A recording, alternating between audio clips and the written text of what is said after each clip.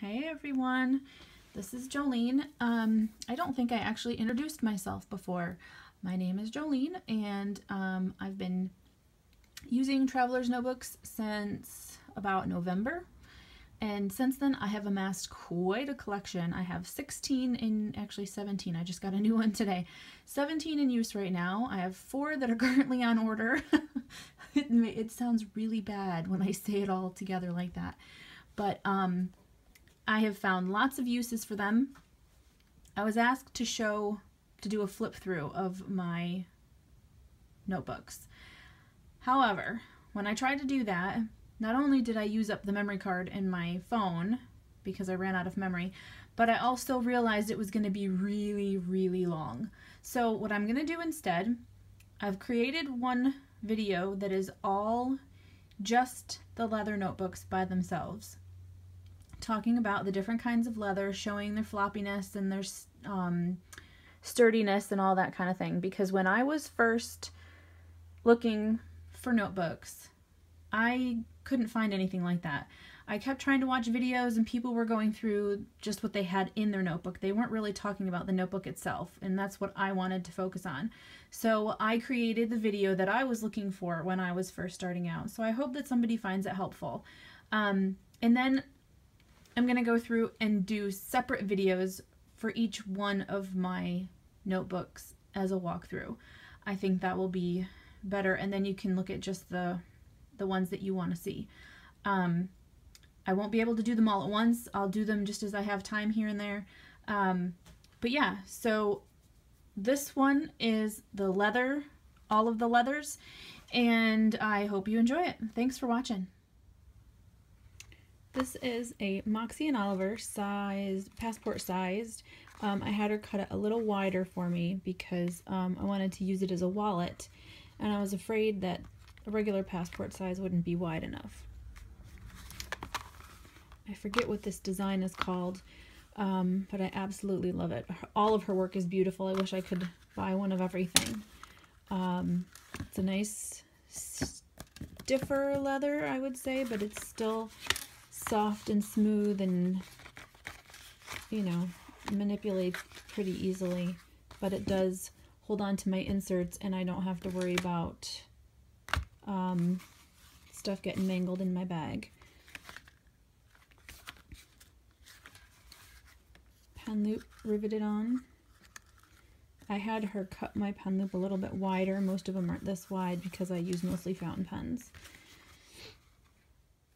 This one is a Foxy Fix, I believe it's called Snowflake. Passport size again, mint elastics.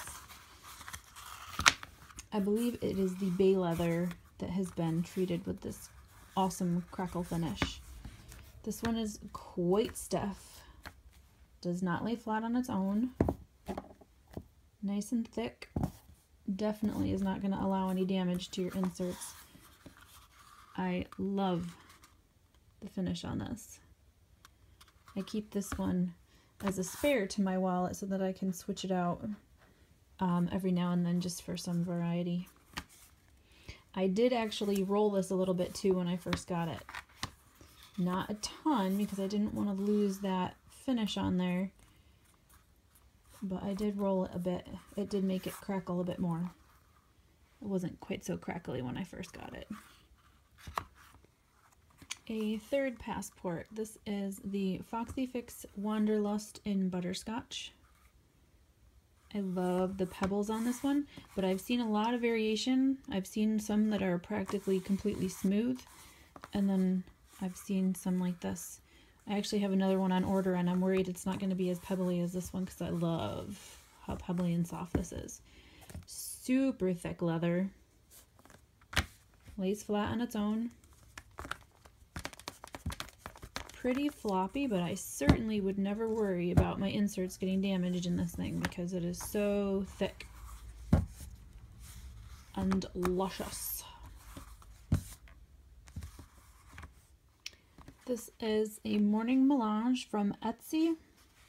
It is field note / pocket size. It's super floppy. Can wad it right up. and it flattens right back out again. I love how rugged it looks, especially after wrinkling it up like that. Nice pebbly texture.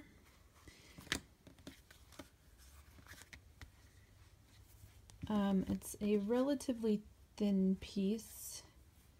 I wouldn't throw this one in my bag because I don't know that it would stay covering my inserts. I don't know that it would stay in place. I can smell this one from here. I don't even need to get close to it. It has such a great aroma. I can smell it from a mile away. It's gorgeous. This is a pocket wide Chic Sparrow Tenerife Sea Deluxe, obviously, with the pockets. And it has 6 elastics because it's a wide. It's nice and sturdy. Good thick leather. This one is super pebbly. All the ones I've seen are pretty pebbly in different shades of blue. It's not as floppy as it appears. It does lay flat by itself, but when I first saw pictures, I kind of expected it to be super, super floppy and not very sturdy, but it's not. It's very sturdy.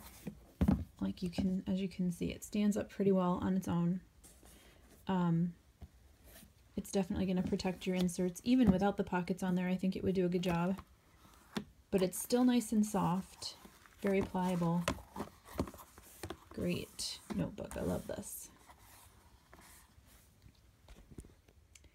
This is a Poppy and Hide A6.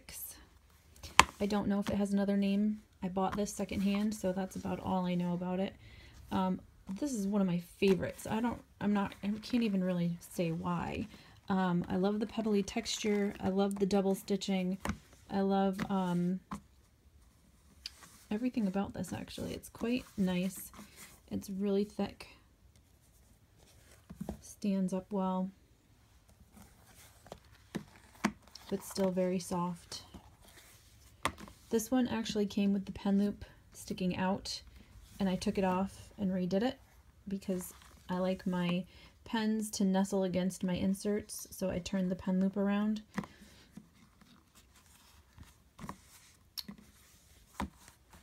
Yeah, I could just stand here and touch it all day. Creepy. This one is the Chic Sparrow Camo in a A6 size with the pink interior. I don't think they come with the pink or tan interior anymore. I noticed that on the website they have them back in stock, but they don't show the inside, and the option now is to have pink or brown stitching on the outside. So I don't think they come with this on the inside anymore. So I don't know if this part's different at all, but I can at least speak for mine. It's very soft. It's kind of more a suede, so you have in one direction it's softer than in the other direction.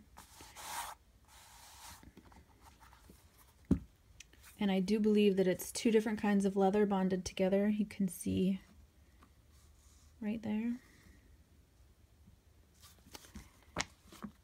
Lays flat.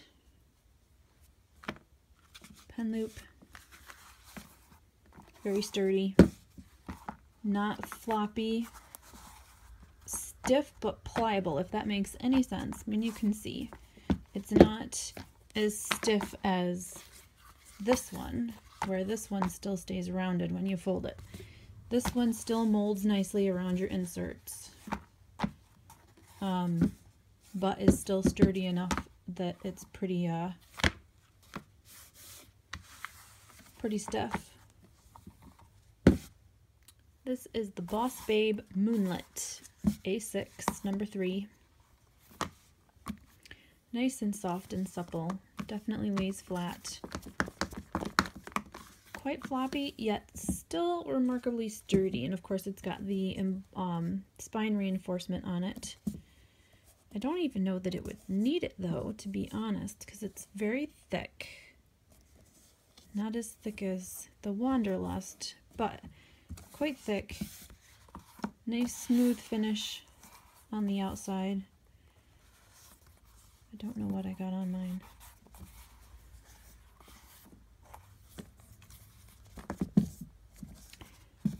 The only thing that I don't, well, I'm not going to say I don't, well, I guess I do not like it. It's personal preference. There's obviously nothing wrong with it. But if you don't stuff this, because of the spine reinforcement, it doesn't really let it mold around the inserts. And so I have gaps. So unless you really stuff it full, you're going to have gaps in there, which, you know, may not bother everybody. I'm pretty anal, so stuff like that annoys me. But if you're not, if you're normal, then that might not bother you at all. But other than that, I love it. It smells great, nice and soft. I want one in every color. This is the Foxy Fix moccasin in sandstone, single strap. I did put one of the, this is not their sticky pocket, this is a Target adhesive pocket. I was trying to give it some structure. It is very, very, very floppy. Very floppy. It's yummy though. It smells fantastic. And it's almost like a shag carpet on the inside because it's got such a long nap to it. It's pretty thick despite its floppiness, which is interesting. It's interesting how the different leathers can be so different from each other. Most of the ones that I've seen of moccasin are relatively smooth, and this one is textured for days. I mean, look at that. It's amazing. That was what drew me to this one. I got this one secondhand on Facebook. And it's not really working well for the purpose that I wanted it for, because I put it in my bag and then it's so floppy that it doesn't keep my inserts covered. Which is funny because most of my notebooks stay home. And it would figure that the one that goes out with me is the one that doesn't want to protect my inserts because it's so floppy. But I have found a new purpose for it. It will not be going anywhere because I love the ripples.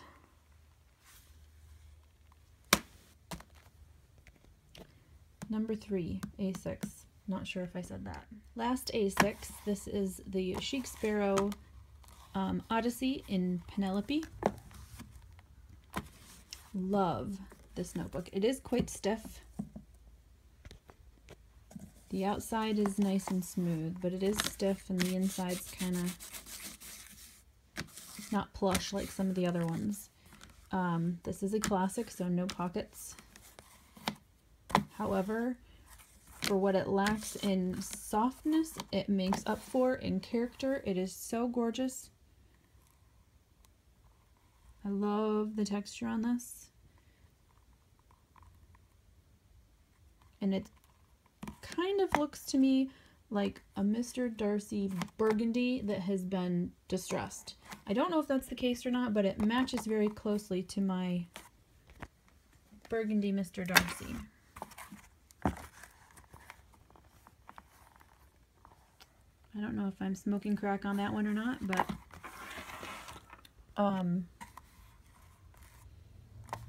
don't know if I said this is an A6 classic.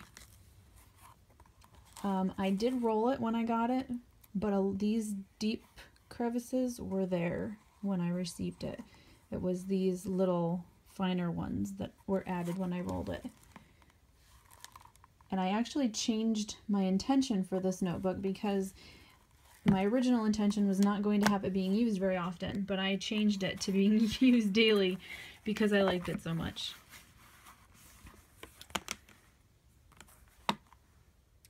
This is Chic Sparrow Cream and Chocolate, size B6.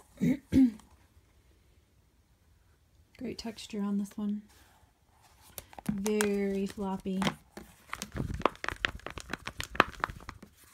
Super thick. One huge chunk of leather.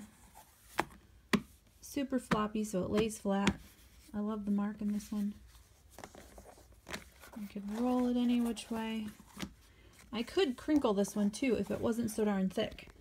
That's how floppy it is. I would be able to wad it up like I did the others, but it's so thick that it prevents me from doing that. Certainly wouldn't worry about this not protecting any inserts, because even as floppy as it is, it's so thick and sturdy that it would keep everything safe. This is a Foxy Fix Rowena in number 5 or B6. This is much floppier than I thought it was going to be. It's quite thin, but still substantial, sturdy-ish, definitely sturdier than the moccasin. Definitely lays flat on its own. I love the sheen on this one.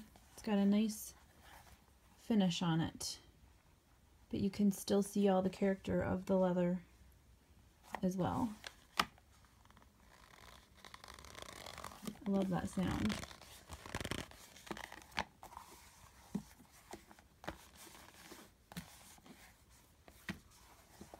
So that is the Foxy Fix Rowena next to the Chic Sparrow Chocolate, also B6. This is a standard size. It is the ZLYC, I believe is the right name, from Amazon. It's very thin, but you can see very sturdy, stiff. I probably could make it softer by rolling it, but I'm not about to do that because I don't want to lose this gorgeous texture on here. This was my very first TN that I ever bought, and even though standard is definitely not my size, I can't give it up because I love the design on it. I've even considered cutting it down into a different size, which I still haven't completely dismissed yet. Nice and soft on the inside. You can see some of the texture of the embossing coming through.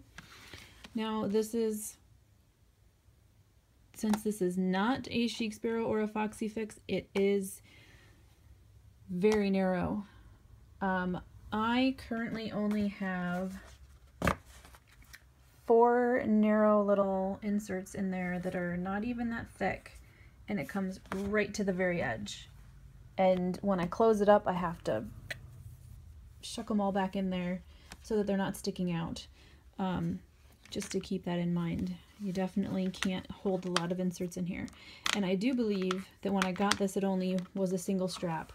I've restrung it a few times, but I'm pretty sure that it only had one in there when it came, which would make sense since it doesn't hold very much. But I try to push its limits and cram as much in there as I can. So here again is my Mr. Darcy in burgundy, a size A5.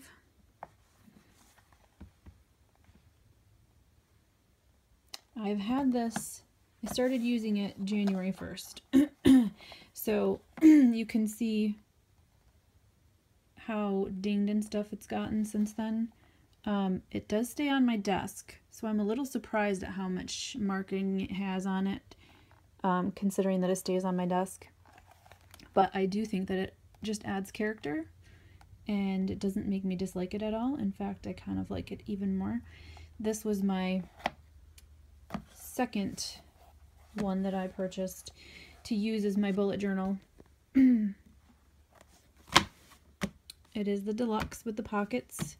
It does lay flat on its own. I don't know if that's because of the size or if all Mr. Darcy Deluxes would do that. It's nice and stiff and more rigid than most. It's not quite as rigid as the snowflake again, but it doesn't take away from this piece at all, I don't think, because I think it's gorgeous. I could have rolled this. It would have been harder with the pockets in there, but I've seen some rollings that I like and I've seen some that I didn't. So not being able to guarantee that it will come out the way I want, I wasn't going to risk it because I love it the way it is and I didn't want to not like it. I have been able to condition some of the scratches out of this. You can see right here, it looks like little worm, like wormwood. When a worm crawls through wood, you can see that's kind of what that looks like right there. I had something on my desk that scratched it, and it was clear through the finish, and I was able to condition it, and now it just, I mean, you can't see it unless you look at an angle. So some of the scratches do come out to an extent, but like I said, for the most part, I'm okay with them because I think they add character. Sorry, I'm like manhandling all these. It's just, it's leather. Come on, what do you want? Don't know what that's from. So then the next one, my last one, is another Mr. Darcy. I bought this one secondhand. I'm just showing for comparison here. I bought this one secondhand, so I'm not sure. It said a Mr. Darcy buttered rum, but it's so much floppier than my burgundy that I'm wondering if it's a distressed buttered rum or if it's something else altogether. I'm not entirely sure. I mean, see how much floppier that is. It's much floppier. And it does look distressed and weathered, and I love it. I have this again as a second to my other Mr. Darcy, just to swap out every now and then for some variety.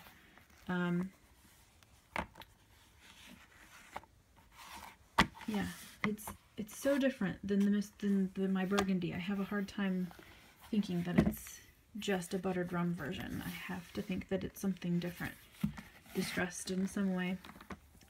Not certain, but I love it just the same.